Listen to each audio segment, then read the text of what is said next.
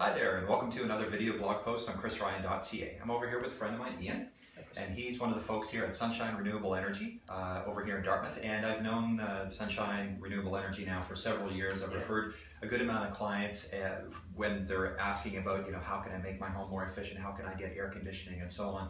And everybody's been very, very happy. Yeah, it's a great service to offer your clients to help us, show them how they can save money. We really appreciate it, and I mean, like I said to you before, your clients, the people we've sent you have been very happy as well. So yeah, awesome, thank you.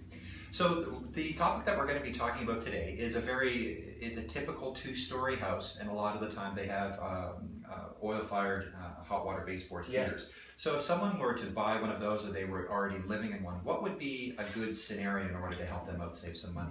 Sure.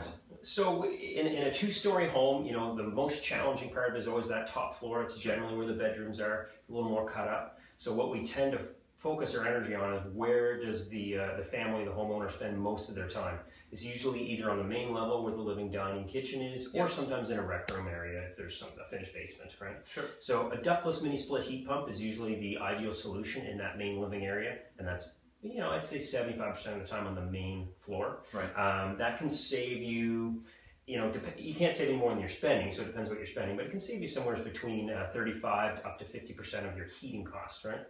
And when I say that, the other important thing to look at when you've got a home, two-story or other with oil hot water baseboard, is you also have your hot water in on that oil bill. Of course, yes, so oftentimes we are also looking at educating homeowners on how they can take that oil hot water off their furnace and move to an electric scenario, right. And that can actually save them anywhere between $300 and $500 a year, depending on how many people are in the house. So, is that right? Yeah.